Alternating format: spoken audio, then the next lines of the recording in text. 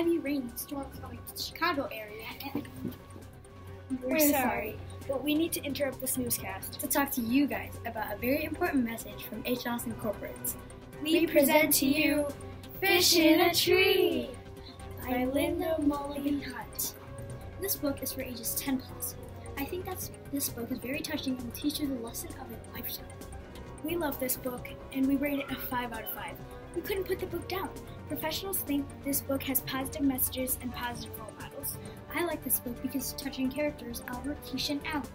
Allie is a student with a learning disability called dyslexia.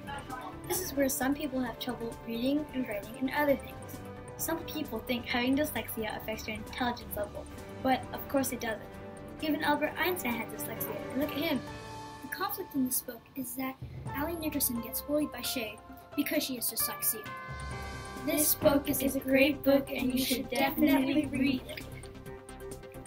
Wait. When did you join our reporting team?